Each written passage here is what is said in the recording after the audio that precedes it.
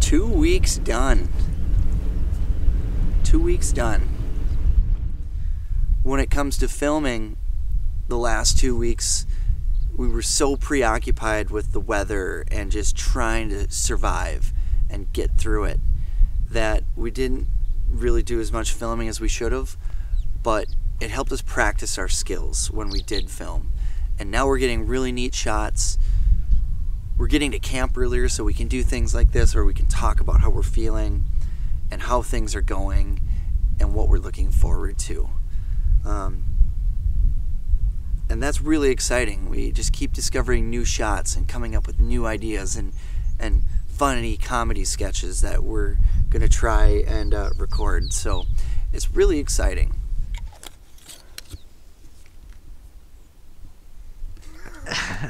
Better than Crown? Not so much. That's pretty good, I guess.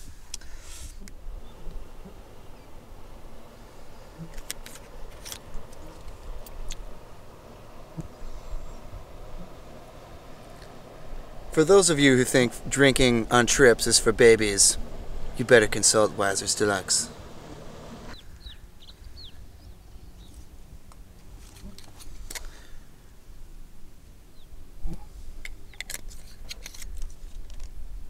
I don't always drink on expeditions, but when I do, I prefer Wiser's Deluxe.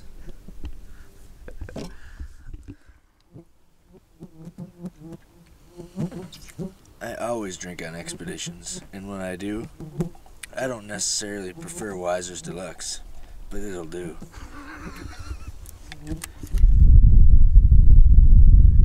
We're here at the Almenara and El Rio Marina on the Spanish River in Spanish, Ontario.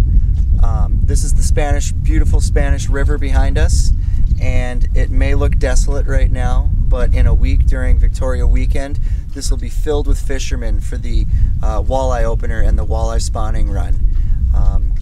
The marina owner was telling us that people will go out next weekend and catch their quota on walleye in less than 10 minutes. So, pretty cool. This small fishing boat behind me represents a still thriving industry on Lake Huron, which is whitefish.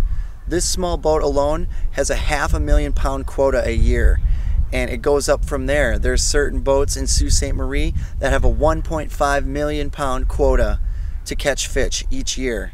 So that's one of the things we've learned about this lake, is that it still has a thriving fishing industry. Pretty cool.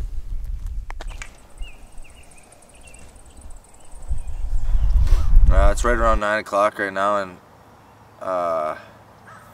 Chris is just getting ready, and we're just gonna pack up here and get on our way, get some breakfast, and see what the day has to offer. So.